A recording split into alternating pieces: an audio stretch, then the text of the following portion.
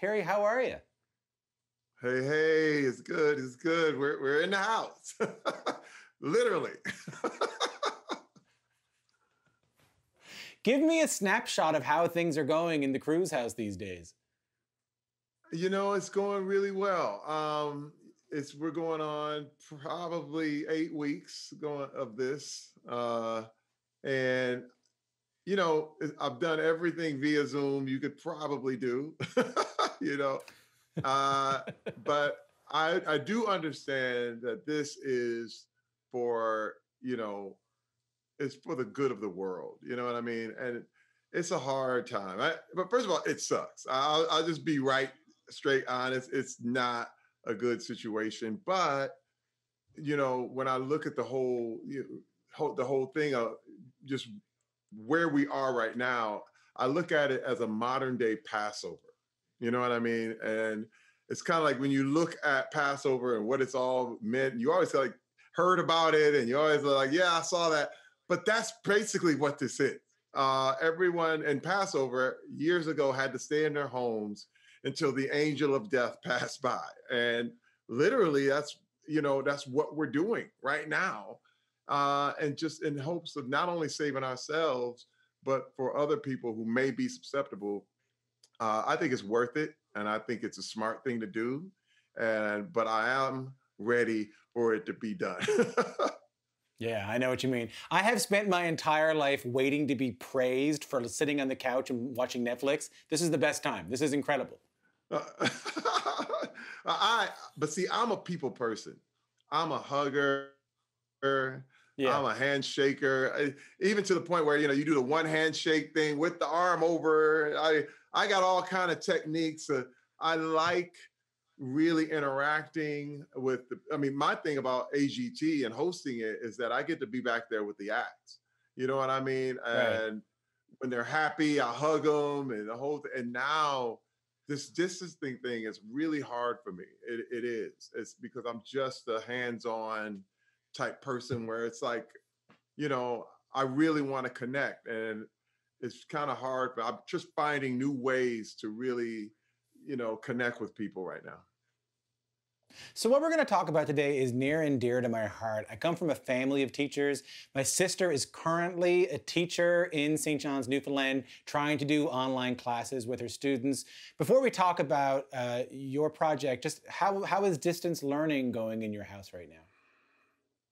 My son is doing all his work on the computer, and it's difficult. It is because I can't help him.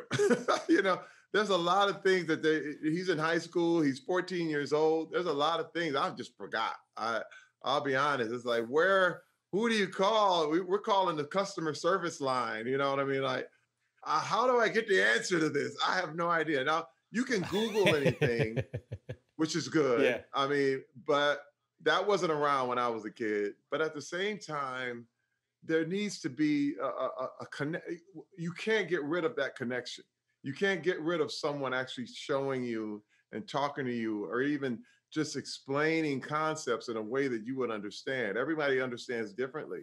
And so it's been a hard go because I haven't been able to be that guy who can do that for him. I mean, he's literally listening to, you know, other people who are Zooming with him, and it's hard. I can only imagine for a kid, a boy Yeah. especially, because I know as Yeah. a kid I had a hard time sitting still, and so Yeah. does he, and it's been an obstacle.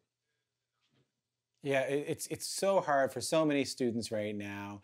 I, like yourself, was someone who was hard, had a hard time paying attention in class, and I'm someone who has forgotten a lot of that stuff. I was in a bar not that long ago, and someone was like, "You know what? I'll buy you 2 beer if you can do any kind of long division." I didn't get those beer, Terry. I know. Think about it. I mean, I'm from the day when you actually knew your phone number. You know what I mean? Yeah. Now, you knew everybody's phone number. You knew your mom's phone number. You knew your Yeah. friends. You knew man. I don't even know my wife's phone. If you ask me my wife's phone number right now, I couldn't tell you. I just know to press the button, and there it is. And so you're talking about, are we really smarter? we're more technical, but I don't know if we're smarter, actually. So tell me about Celebrity Substitute. What are you teaching here? I was teaching art, and it's so awesome. We had a teacher who taught in the Compton area of Los Angeles, and her name was Rachel, and she was the most brilliant teacher. She loved her students, and she loved being with her students.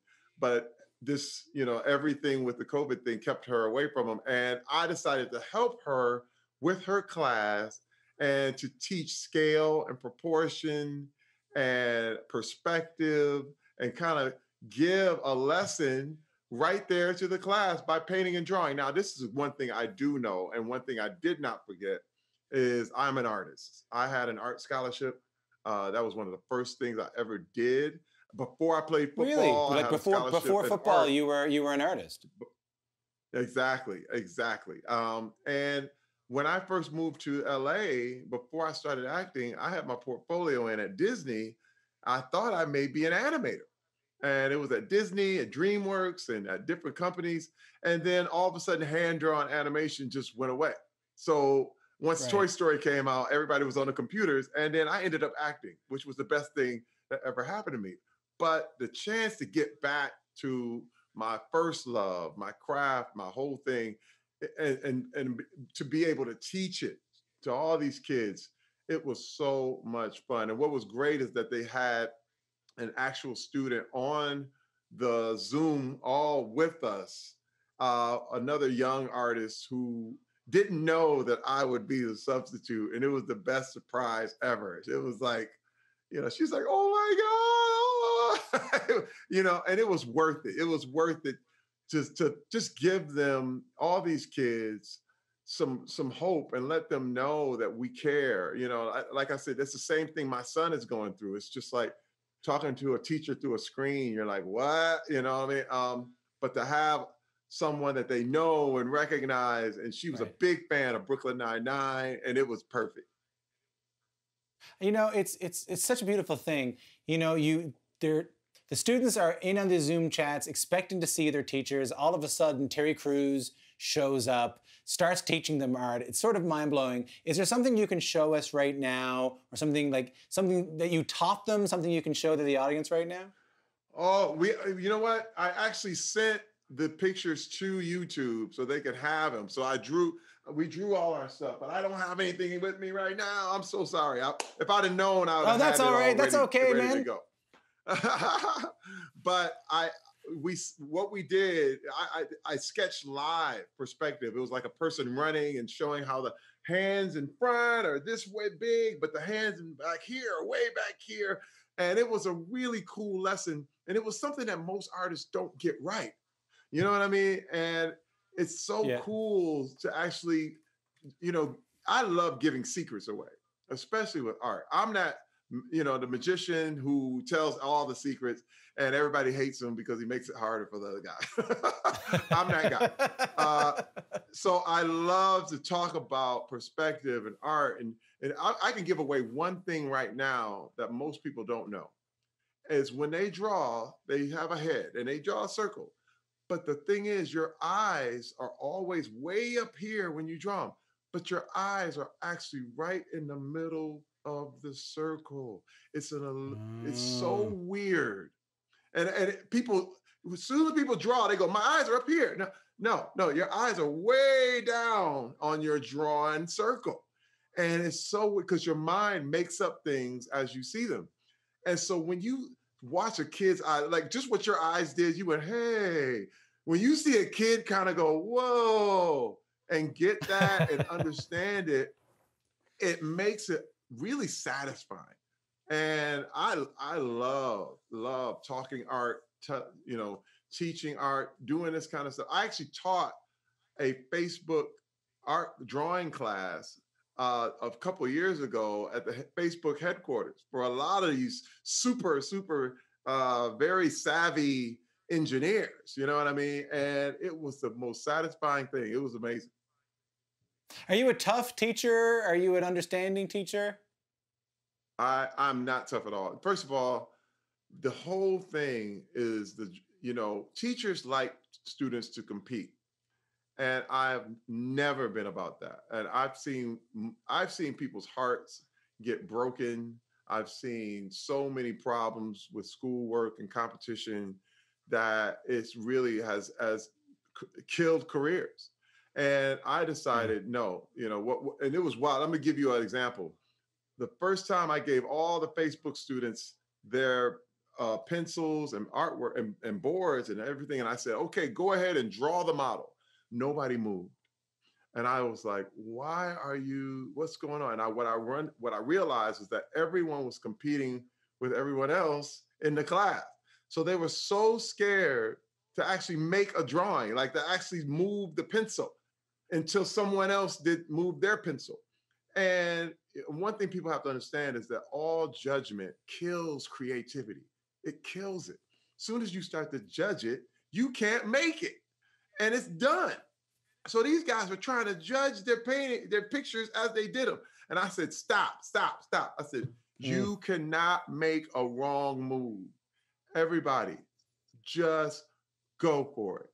You are whatever the way you see the world is viable and valuable. So go for it. And these guys started to do it. And they started, listen, you're talking about 30-year-old geniuses. They were like, I'm doing it, I'm doing it. They were like 4-year-olds. And by the time they were done, they were amazed at what they created simply because they weren't judging it anymore and they weren't competing anymore.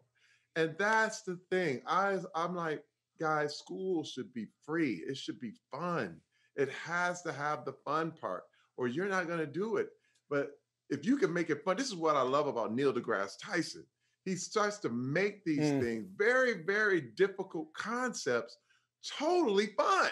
And it's like, man, I spent 3 years taking that class and I enjoy when you talk about it for an hour. You know what I mean? That's the difference between the good Yeah. teachers and the guys that want you to compete. And my deal was to be a very, very sympathetic, great teacher that just, hey man, let's go have fun, let's enjoy this, and then you'll go out and learn more on your own. Terry, obviously our thoughts are with you right now.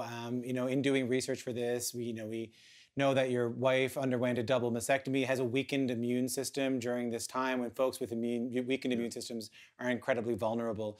How does that change your perspective on what we're going through right now? Well, first of all, having someone in the house who could really, really be hit hard by this virus. It changes the perspective because a lot of people have been kind of touting the fact that underlying conditions. It's like, well, if you have that, if you're obese or you have diabetes, if you have asthma, and we don't have any of those things, so you feel like, oh well, no problem. Now you go out and do your thing, but it brought it home for me because my wife is recovering. And if I mean, all I could think about is what if I'm the person who brings that home to her? You know what I mean? And it became a thing where everything ratcheted up, and I began to totally, totally empathize to people who are more susceptible to this virus. And again, a lot of the young people and a lot of the people most people have recovered, but there are, the best way I can really put this is like a peanut allergy. And it's the thing where, hey, everybody has peanut sandwiches, it's no big deal. But there's somebody in that room that could die if they got anywhere near those peanuts. So I say, for the time being, let's put it away and eat your peanut sandwich, a peanut butter sandwich at home. You know what I mean? It wouldn't be good to bring it to school because someone could die. And I think that if we see it that way, most people can understand and know that this is not forever, but it's just temporary. That's very, very important. I think that everyone has to see that this is a very temporary thing in the scheme of millions and millions of years of human history. Uh, if this takes a year, then I think it's worth it. Yeah, it's. I mean, our thoughts are with you. Our thoughts are with everybody who is immunocompromised right now, and but I can't help but notice between talking about America's Got Talent, between hosting a book club on the internet, doing the Yes. celebrity substitute, and still dealing with this stuff at home, you're able to keep upbeat at a time when a lot of us are struggling with that. How do you do it? And I guess, are you doing it? How's it going? Yeah. Well, you know what? First of all, my wife and I, you know, we're not we're not young. I mean, I'll be 52 this year, and first of all, we've seen a lot. And I'll be honest, man, we have seen a lot. I'm gonna tell you where I'm from. I'm from Flint, Michigan. Who's It's seen the crack epidemic. It's seen the demise of the auto industry. My wife is from Gary, Indiana, and it's seen both the crack epidemic and the demise of the steel industry. Then we got together and we've lost homes, we've lost children, we've had major tragedies, we've lost parents, and we start to see and you start to get a bigger picture.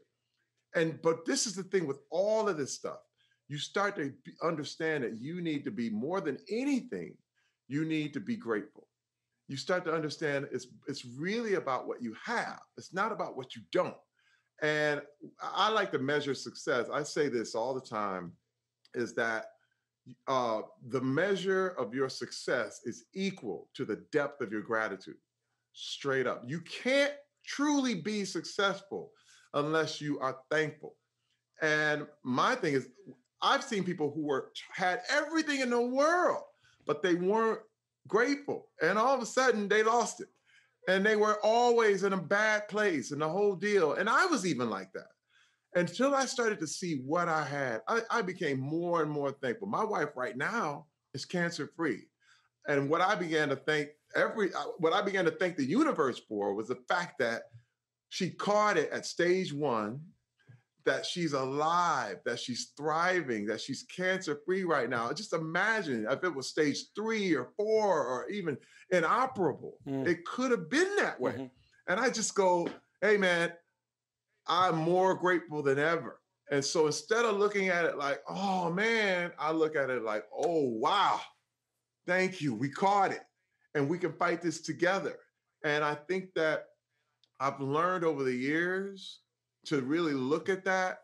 And, it's funny because I bring up the fact that we lost children before, but we had 3 more come after that. And you just go, I'm so thankful for my kids. I'm thankful for the one, you know what I mean? It's not Yeah. it's really a way to just really reframe what typically could be a tragedy. An anonymous quote that I heard that I love right now, and I use it all the time, is that sometimes your greatest hopes are destroyed to prepare you for something better. Man, I literally live by that right Hmm. now because you all have hopes. We all had, oh, yeah, it should be like this. It should be like, I should be here right now. I'm not, I look at the high schoolers, they're not going to graduate together.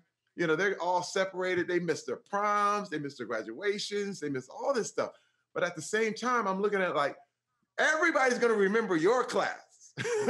Like, no matter what, you guys are going to be the remembered Right. ones. You know what I mean? It's like Right. there's another way to think Yeah. about it. Remember that year that wasn't? That's me. You know what I Yeah. mean? Imagine what their reunion's going to be like. You know what I mean? It's like you're going to have a 1 year or 2 year reunion that's going to be off the chain. So Yeah. my thing Exactly. is, you know, again, man, you can call it whatever. Yeah, he's just kind of on this whole Pollyanna woo woo woo thing. But I'm telling you right now, it's the truth. I'm not lying. I'm not blowing smoke. It's just I I decided believe it. to look at the best things there and go with the best thing. Well, listen, I really appreciate the perspective today. Our thoughts are with your family. Really appreciate the positivity. If you were my teacher, I would stand up, sit up straight every single day. Thank you so much for dropping by, and take care and stay safe, Terry. Hey, you're the best. Thank you so much. Thank you.